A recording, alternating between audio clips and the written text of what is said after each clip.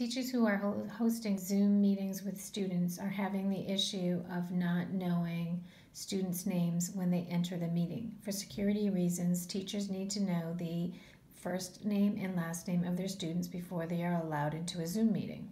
So for students using their mobile app, there are two ways to do this. The first one is if you do not have an account set up in Zoom with your either your personal email or your school email, you can get the meeting ID from your teacher, open up your app on your mobile device, and type in the meeting ID number. Bear with me on this one, I'm using two hands.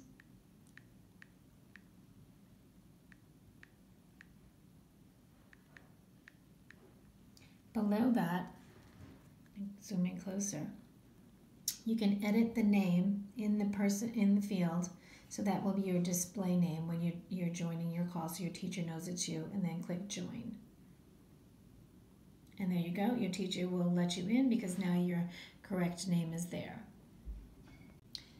Another way for students who are joining a Zoom call from their mobile devices and to display their proper name is to create a free account with Zoom.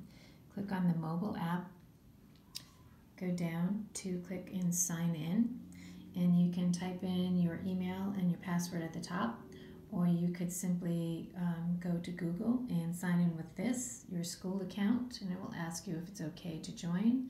Click OK. I'm using a personal Gmail account, so you want to type in your Gmail account, either personal or school.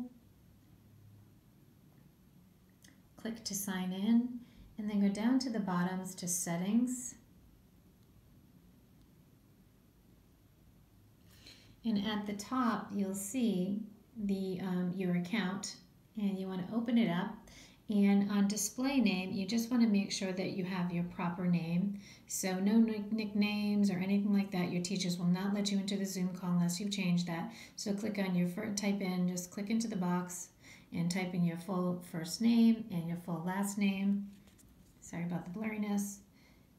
And then click save.